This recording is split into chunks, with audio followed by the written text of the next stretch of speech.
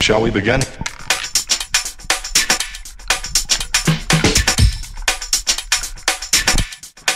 Let's begin now. Hey guys, welcome to the channel. My name is Jesse Kublai-Khan. We are here at Electrofishing. Some professors at the University of Life Sciences here in Norway. Basically, we're using DC electricity to incapacitate the fish for a couple minutes. Kind of get these fish, get the eggs out of them. So we're at a little stream outside of Oslo. Oh, we got fish! Now so far. Whoa, this looks like a big one. Get him, Stian! That's a big one. That's a big guy, the biggest one yet. Oh! Wow. Yep, that might be bigger than the other one. Oh, that's a big one. Big male. Another male. Tell by his hook, keep right? that one for just having the sperm. I want them into the experiment. Tell by his hook. Wow.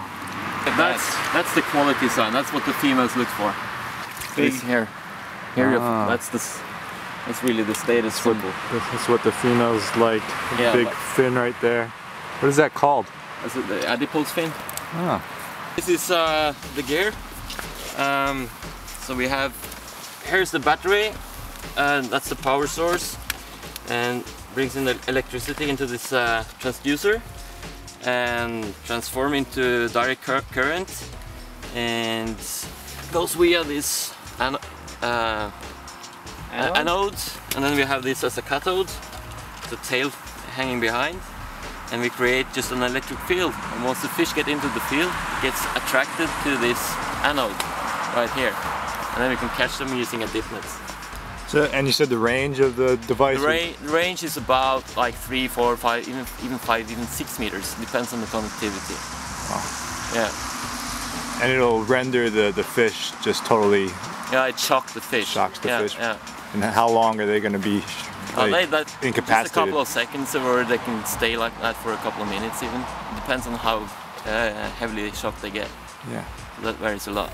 It's more efficient for large fish than small fish, so it's like easier to catch the big ones than the small ones. And it's also more harmful for the big ones than the small ones.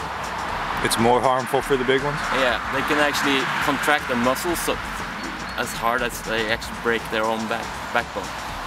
So it's, yeah, you shouldn't shock them too much really. And then we're going to be taking the eggs out of the fish?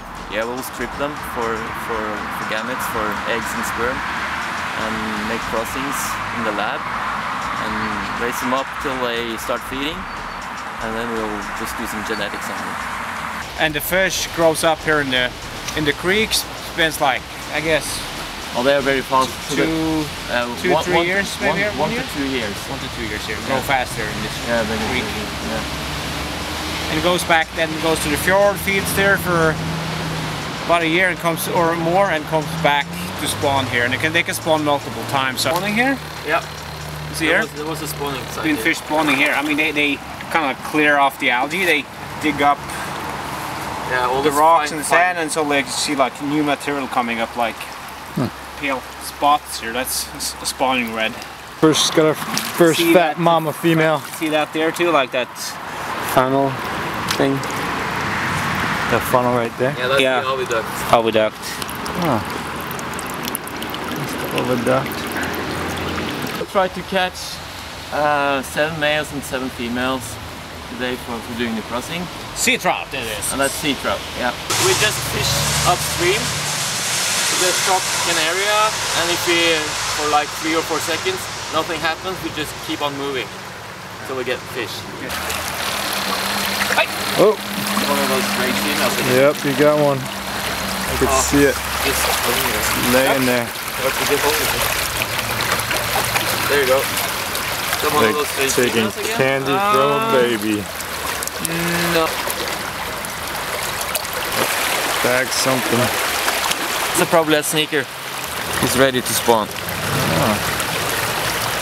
The sneakers, they just sneak upon like the main couple, the big couple, and they just sneak in and spawn together with them.